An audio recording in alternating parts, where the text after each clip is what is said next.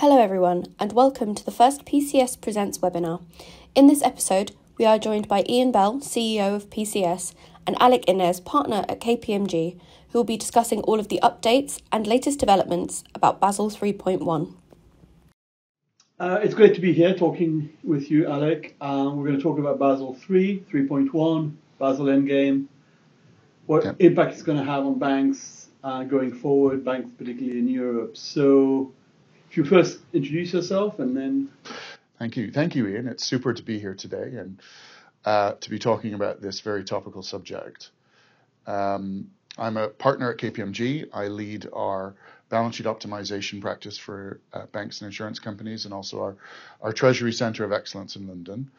I guess another experience that I have, which is really relevant for this, is I've actually managed a bank's balance sheet with a standardized floor as well as advanced models in Canada. When I was at BMO, I led their optimization practices there, and I think many of the lessons from those practices will be applicable to European and UK banks, and potentially to the US banks as the Basel Endgame comes through.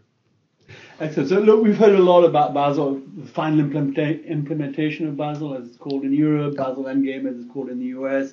We saw a very reactive, a lot of reaction, from the US banks.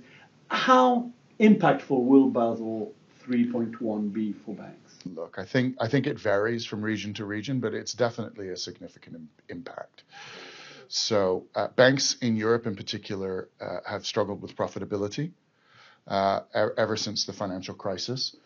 And we'll put up a chart shortly that really demonstrates that. But their price to book has been under one, which means the sum of their parts does not add up to the value that is in the underlying bit. And their cost of equity is roughly double what their return on equity is, which is not sustainable. In Europe, therefore, when you bring Basel in, which is an extra capital charge, anecdotally between 5 and 10% for most European banks and UK banks, all you're doing is making those banks less profitable for the same amount of business. In the US, where they have not really implemented Basel III, they use CCAR instead. When you bring the Basel 3.1 endgame in its current form, I should caveat it, and say that anecdotally most banks will suffer about a 20% capital rise without management action. And at least anecdotally, that's what we understand, which is why you can hear the likes of Jamie Dimon and others protesting very loudly, because again, that translates instantly to a 20% less profitable measure for your banks without actually doing anything differently. I think the keys to this are driven really at a very high level by two things within the Basel rules. First of all, on a standardized basis, they're changing the risk weights of many assets. So, and there's a bit of arbitrage there between different jurisdictions and how they're doing that, but the general direction is up. And secondly, you have a floor. So if you're an advanced bank, you can take no more than 72.5% of the benefit versus the standardized number. So you actually end up on both measures with a potential impact, whether you're a standardized only bank or whether you're an advanced bank that has to adhere to both.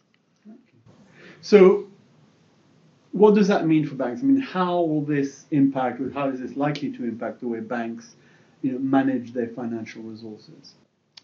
So I think first and foremost, they're going to have to be far more dynamic in the way they think about capital, because most banks will have to adhere to two different standards.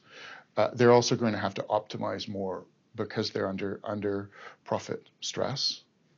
And what does that mean? I think that means that internally you have to bring a greater understanding of what your financial costs are at any time, and whether you are likely to be impacted by the floor or still be under an advanced regime if you're an advanced bank. I think then you're going to have to be more dynamic in the way you allocate capital and drive through the organizations and really focus on that profitability measure rather than perhaps more traditional NIM-based measures of profitability. I think you're going to have to reforecast more frequently, which probably means bringing greater modeling capability and predictive capabilities into Treasury and more control of the balance sheet into Treasury. And then I think you're going to have to drive other tools, which banks currently think of as originate to distribute, or more dynamism in the way they turn over their balance sheets to really drive return on equity. So I think there's a suite of things that banks are going to have to really focus on, manage differently, and that will represent significant cultural change for some banks. So, taking all of this into account, are there any specific dynamics that banks are going to be having to be aware of when they're going to manage themselves under this new regime? Absolutely, Ian, there really are. In particular, there's a new dynamic around what I think of as a portfolio effect. So, effectively, as an advanced bank with the floor, you have to be very thoughtful about how you manage the blend of your businesses and the blend of those assets and the profitability mix, rather than simply focusing on, as you might have historically, what a profitable asset is coming onto your balance sheet, asset by asset. And that's because, ultimately, simply profitability of assets may not drive profitability of the bank as a whole under this new regime.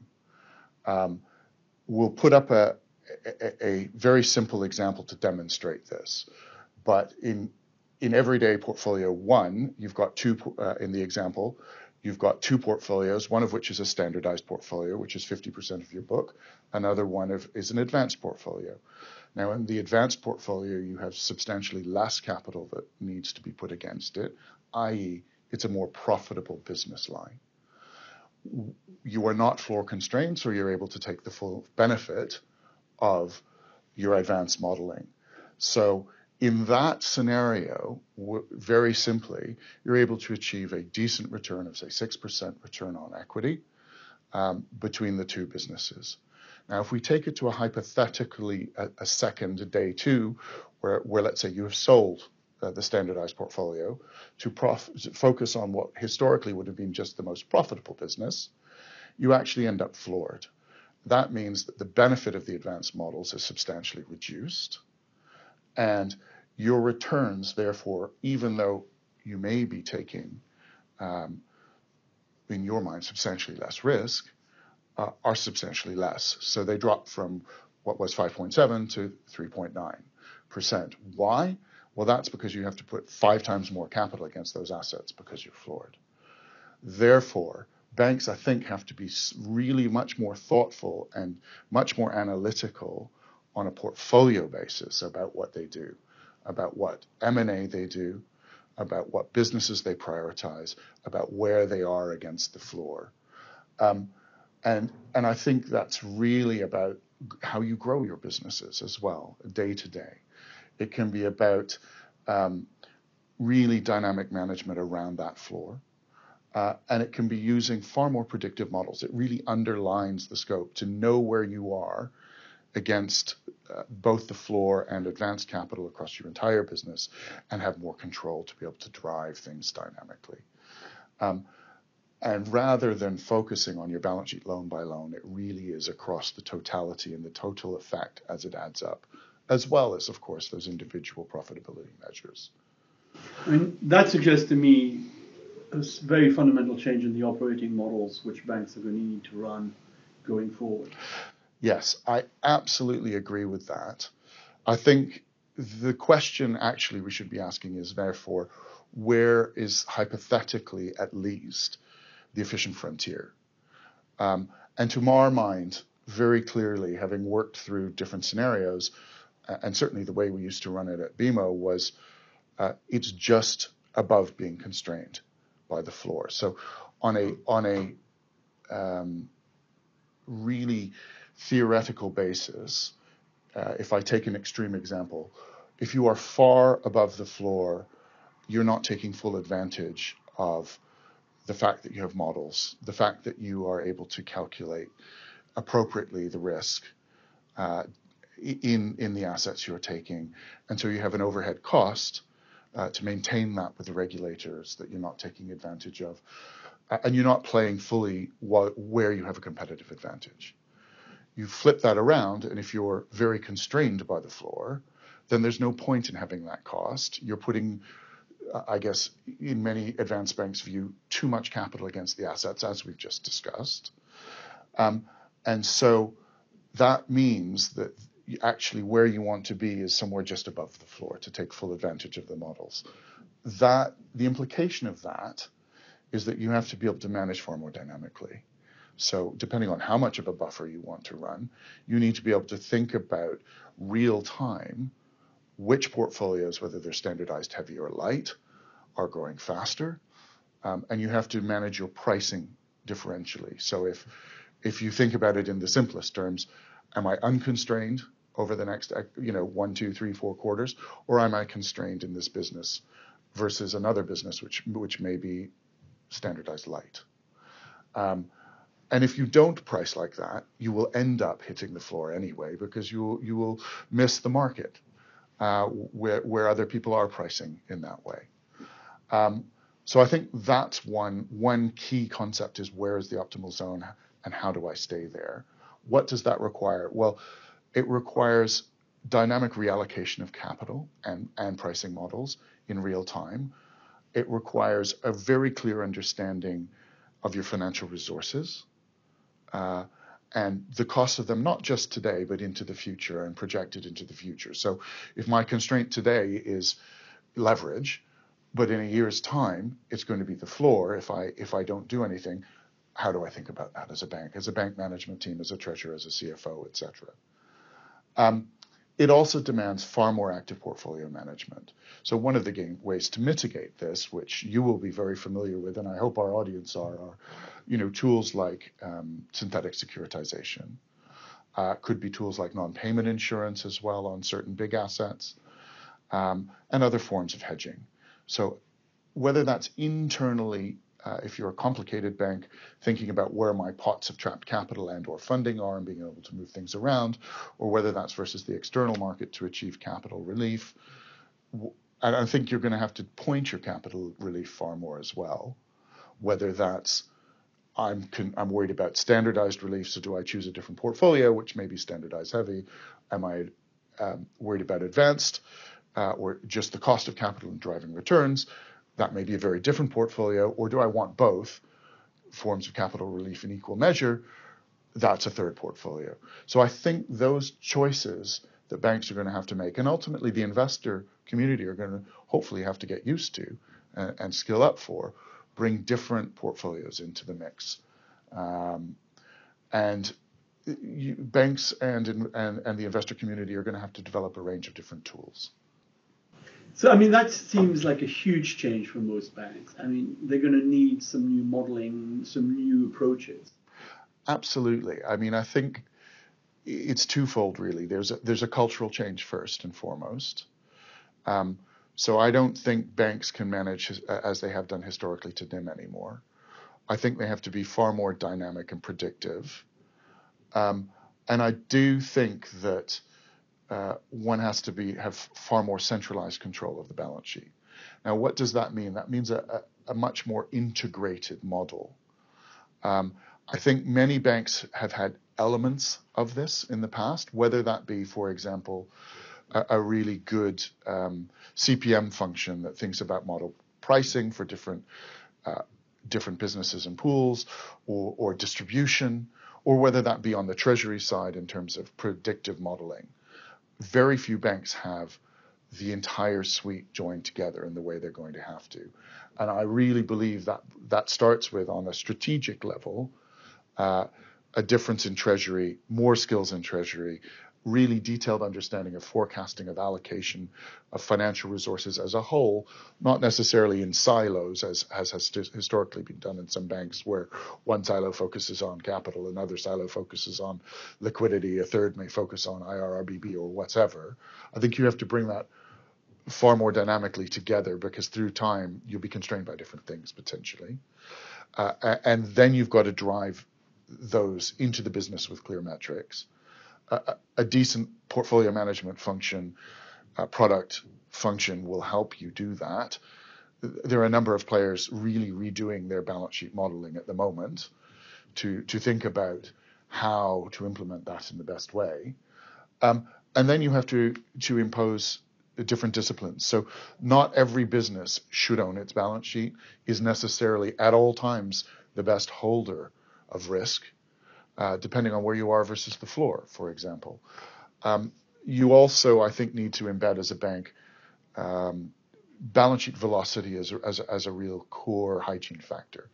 So how often can I turn over those RWAs within a year, for example, to be able to redeploy them and earn the upfront fees and the servicing fees and et cetera to drive returns? How do I think, therefore, that feeds into origination standards? How do I think about it for pricing of different products? How do I think about dynamically ensuring I don't hit the floor if I don't want to? And how do I hedge my balance sheet appropriately? So I think all of that requires significant change and a different operating model and different skills, which banks have in pieces, but have not necessarily successfully knitted together yet.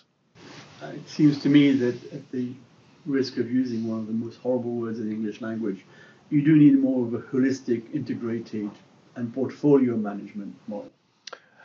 You absolutely do. And I think that the bigger the bank and the more international it is, with different regulatory regimes overlaying different balance sheets, the harder that can be. So not only do you have to think about managing regionally within rules of that region and perhaps capital add-ons that may be there, but then you have to have that aggregated portfolio view, and you have to have a common language between the two, which says, how do I drive the best result for the shareholder as a whole? How do I drive efficiency both internally and externally, and really have a clear vision of how I understand that?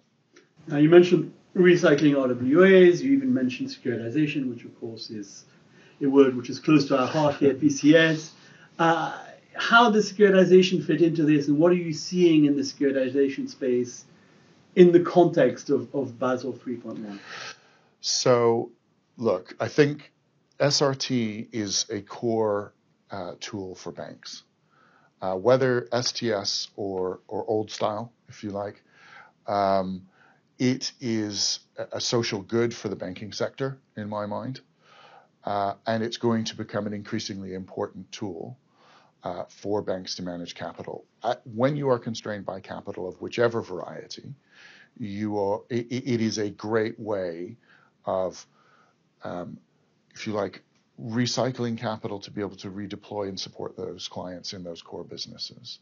You are taking risk out of the banking system, giving it to paid professionals who have specifically raised money to take it.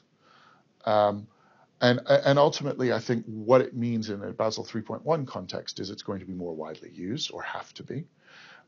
I think banks are going to have to be more differential in the way they choose their portfolios.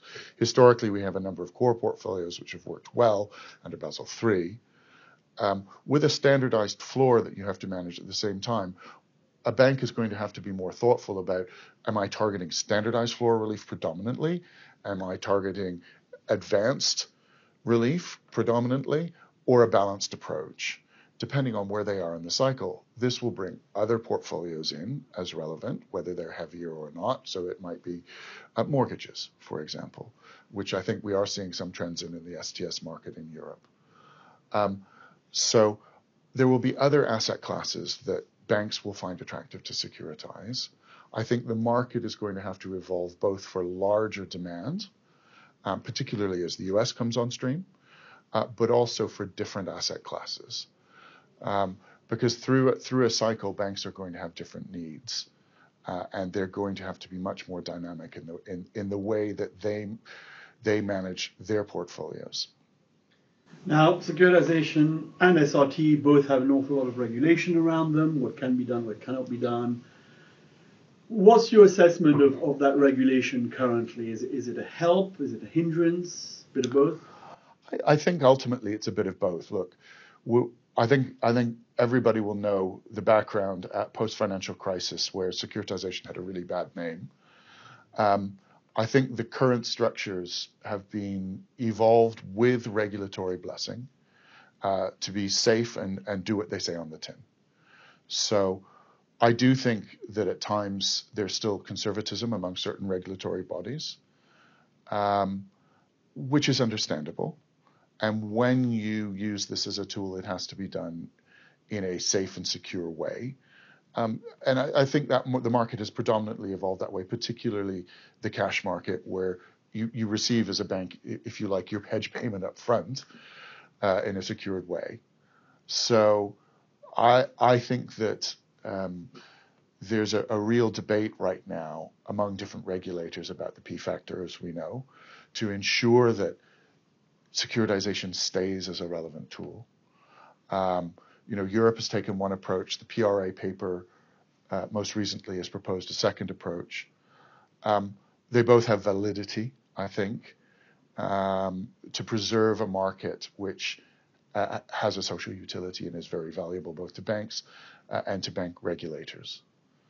The interesting additional take now is how the U.S. comes into this market. There have been proposed changes to and changes made to the regulation in the U.S.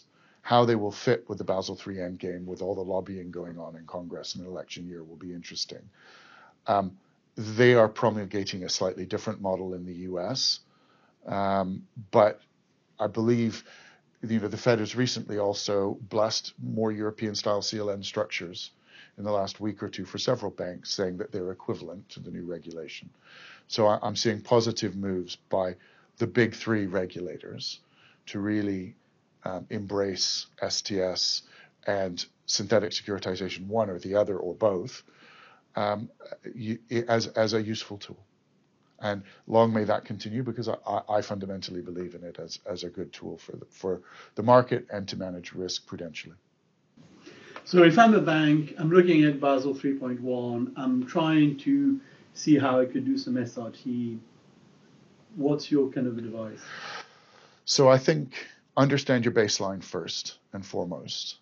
Really have an understanding of what your financial constraints are, where, if you like, the market is and the opportunities are in terms of a market understanding of risk versus the regulatory understanding of risk, point in time, in the context of your own balance sheet and what you're trying to achieve.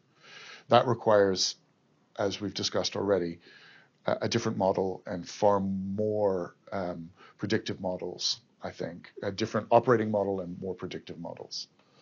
I think then the way to do this safely and in a way that regulators have blessed in other places is really to think about your operating system for securitization and to remove as many manual processes as possible where operational risk can come in. We've seen regulators increasingly uncomfortable where banks have not done that, particularly as, if you like, the number of trades grow that you use to hedge your balance sheet and become more significant to your capital ratio. So I think there is a model in which one has to operate these things with some investment and in a dedicated way as part of a portfolio function in the way we've described. So if you were to summarize, there's a lot here, right? But if you were to hit the high points, what would your summary be for people to take away? So I think I'll probably limit it to a very few points. Point number one, Basel 3.1, the Basel III endgame ultimately makes profitability more challenging for banks globally. Two, banks are going to have to be far more dynamic in the way they think about capital because they have two capital standards to work with now and a portfolio effect to deal with, which is different fundamentally from business as usual as it has been. That leads to investment an integrated portfolio and financial resource management model, and ultimately moving away from NIM-based measures towards return on equity-based measures and more centralization of the balance sheet. Great. Thank you very much. Thank you, Ian. Thank you for joining us for PCS Presents Basel 3.1. For more information and to see more of our resources, please follow the links in the description box below to the PCS Great Library and for today's presentation slides. We hope you enjoyed this episode and we hope to see you next time.